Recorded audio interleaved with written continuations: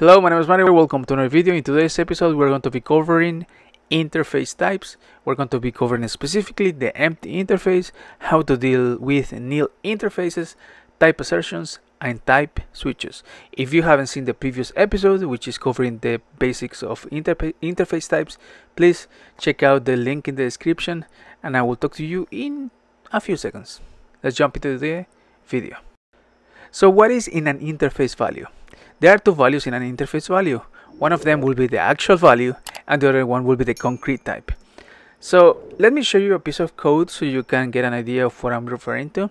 So right here on this code on the left side of the screen, we have three types: an interface type, a string, a struct, or rather a struct called a string, and an integer, or rather a type called integer that happens to be used in the int type. Those two types, the string and the integer, are implementing the method and therefore are implementing the interface type that we will define above. The important thing about this, I want to call out this piece of code that is printing out the value of the type that I'm referring to, or rather the variable as well as the type, will print out something like this if we call those things. And what I want to refer to is that the v in the context of printf is going to be printing the value of that variable, and the t uppercase will be implementing type. And if you remember what I was saying just before, is that the interface value will have two things: the value and the concrete type. And this is important to remember because when we're discussing about assigning values to interface value variables, depending on how we're defining those variables, things will be assigned differently, and perhaps we cannot assign those values back. Another important thing to notice here is that I want to really emphasize on this, is that because the interface values have these two values, I know I'm saying values too many times rather, it's important to notice because when we're comparing values to nil, both of these things have to be nil to be considered nil, the variable to be considered nil. Okay, so keep that in mind, please. It's something important that is really confusing sometimes when you're dealing with interface variables, and might be problematic depending on how you use interface variable values in your code. So again, we have a value and a concrete value. So the example we had before, we had this struct type called a string and defined a value in the field called value, and an exported variable, an exported field rather, called that happened to have the value of hello world. The type in this case will be a pointer to a string that happens to belong to the main package called string. Alright, so this is the value, this is the concrete type. So like I said before, in order for a value to be nil, or rather in order for a value of an interface value to be considered nil, both of those things have to be nil. I know I'm saying this probably 4 times already, but this is important to notice because when you're building and comparing things and passing around interfaces, if one of those interfaces was assigned to something but didn't have a concrete type, it will still be considered a non-nil value. And therefore, depending on the configuration or whatever logic you're trying to implement, you may have some errors. One of the most common examples, and I will leave it a link to the concrete piece of code in the description, or rather the link to the piece of code in the description, is when you're dealing with errors. If you assign an error type that doesn't have to be the interface type when you're trying to compare values, because you already pre-assign a type that happens to be implemented in the error interface, you will always return a non-nil error type.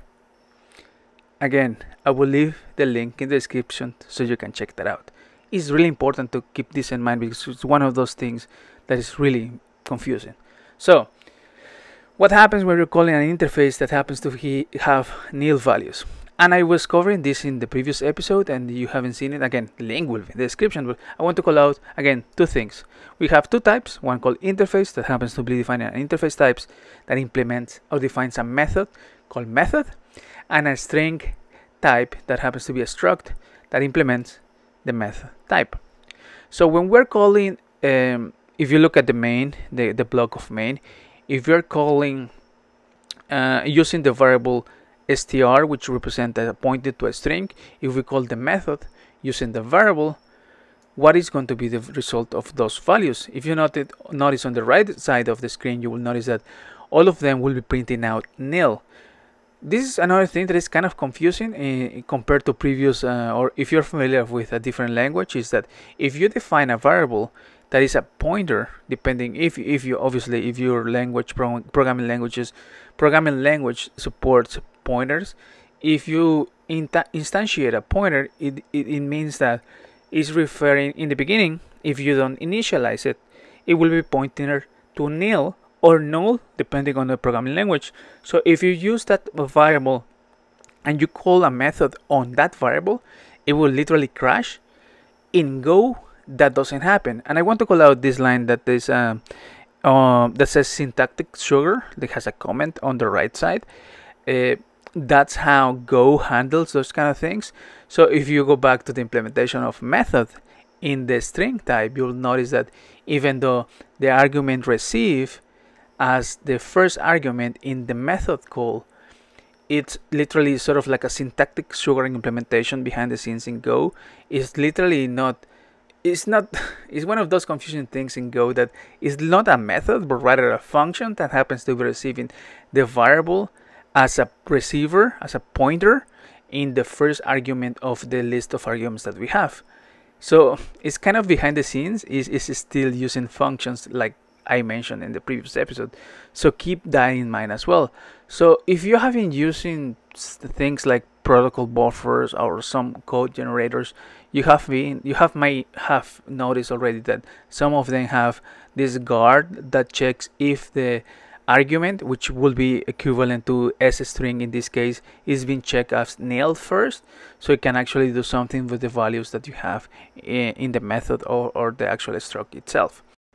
Now let's talk about the empty interface. So what is the empty interface? Well, the empty interface defines zero methods. Literally any type implements the empty interface. So it may hold any values of any type and is used by code that handles unknown types. So what are some of the examples of the empty interface? If you're familiar with the thumb package, you can refer to maybe sprint, errorf, or printf. All of them have a collection of interfaces, or rather arguments, that happen to be using empty interfaces. Another popular example will be the ones defined in the encoding JSON package, like functions like Marshall on Marshall. And another one will be the ones defined in the database SQL, which will be like the value or this scanner that happens to be, depending on the implementation, they always use the interface type. So how do you use the interface, the empty interface rather? Well, there are, like I said, two ways to use it. You can use it to pass in unknown values, but when you're passing in those unknown values, you need to define some type assertions or some type switches that allow you to differentiate or determine what type is being received. Let me show you the code and then we can discuss even more about this. So give me a few. The link to this code will be in the description as well, so you can refer to it, play with it and whatnot. So we have a main.go file right here that happens to be using empty interface, and I want to show you this. Like I said, any type in Go will be implementing the interface, the empty interface, and this is because the empty interface doesn't implement any methods. Therefore, any type implements the empty interface. I don't want to call it, I mean, if you want to compare it to something, to a different programming language, it will be sort of like at the base class or the super class. But again, Go is not an object-oriented programming language. There are no classes, and the context of or inheritance doesn't exist either. So it's not the same, but it's sort of similar. So we have the empty interface that is defined here. We have a variable called iFace that is instantiated to the integer, which happens to be a custom type that refers or uses an int type from the standard library. So if I run this, you will see that there are a few things that I want to call out first. So we have a type assertion that the way it's being used is sort of like to cast, is what is called in other different programming languages when you are trying to convert from a type to another. In Go is called type assertion. You are trying to convert from a type whatever into this new type that you don't know of, and the way we can determine if that conversion happens, of that assertion happens, is by using this operator, or this operator which is in parentheses, that indicates the type I'm going to be using and the variable that I'm trying to convert to. The cool thing about this is that it allows you to indicate whether if that conversion work or not, because if you don't do that, what is going to happen is that it's going to panic and the program will crash. So if I refer again to the output, you will notice that, hey, I'm trying to convert the value 100, or rather, well, that was not what I was trying to do. So I'm trying to convert integer from the value that I have, or rather the interface value that I have, into the integer type. If that works, the value of OK will be OK, and therefore I can use it. But if I'm trying to convert a type that is not equivalent to the type that I'm trying to use, which in this case will be a string, I'm trying to convert that into an integer, it will fail because it doesn't match the types that I'm trying to use. And that's why it's important to define the OK parameter. So let me show you what happens when you don't use OK. What is going to happen is that it will literally just crash. And this is one way to handle things if that's what you're trying to do. Maybe you were, failing instead of providing a way to handle failures. I mean, it's up to you how you want to do it. But if you notice, you will see that interface conversion failed because interface is a string and not a main integer type. So, which is basically what we defined just here. So that's important. That's one of those important things that you keep in mind when trying to convert things. And that's why there is another thing called type assertions that I want to show you right here. That what happens here is that it tries to convert things depending on what you indicate into something else, and you have some sort of like a switch that it does whatever you want to do. And one of the most common examples will be when you're dealing with different errors that are using the error type that is in the standard library, but you want to refer to specific errors. Maybe you want to refer to the IO error, or maybe the not found row, the SQL error, not found rows, which indicates there were no rows found for the SQL statement that you did, or maybe you have your own implementation of the errors or of the error type in your code or whatnot. One way to refer to this will be when I run this away again, and you will notice that I have 3 lines that indicate, hey, this was a string hello, and int 100, or maybe this is an unknown type called int 10, which in this case, if you notice, when I'm referring to the case integer, I'm converting this to the type that I was referring to into the value that I want to use, and then I'm printing out the value of that variable itself. So, like I said, the use case will be when we're trying to deal with errors. Maybe we are trying to deal with types that are using probably like a generic interface type, and then you want to specify and define concrete actions depending on the interface that is being implemented besides the one that was originally implemented in the beginning. So you can do different actions depending on the thing. Like I said, common examples will be errors, or maybe JSON outputs when we're having in our rendering HTTP endpoints, or any JSON output rather, or maybe perhaps we're dealing with a conversion between JSON types, those kind of things. So this is really useful when dealing with the empty interface. So let's jump into the conclusions, and I will give you my final thoughts. With this video, we cover everything related to the interface types in Go.